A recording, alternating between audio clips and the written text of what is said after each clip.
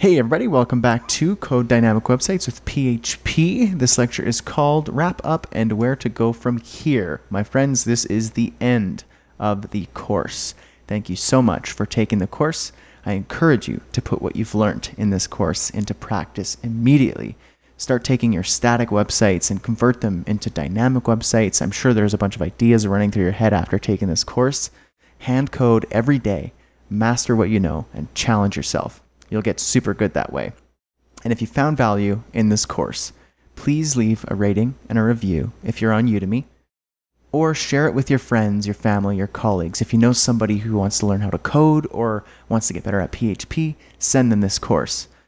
If you want to learn more about HTML and CSS, then check out my course, Build a Website from Scratch with HTML and CSS. You can use the coupon code DynamicPHP to get 50% off. If you want to stay in the loop with me and about my new courses and updates, then subscribe to my blog at bradhussey.ca/subscribe. Follow me on Twitter at bradhussey, and I'm also on Facebook at facebook.com/bradhussey.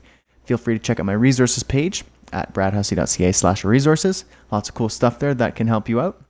And if you haven't already, check out my other courses at udemy.com/u/bradhussey. I really appreciate you taking the time and following along with this course. You're the best. Cheers and happy coding.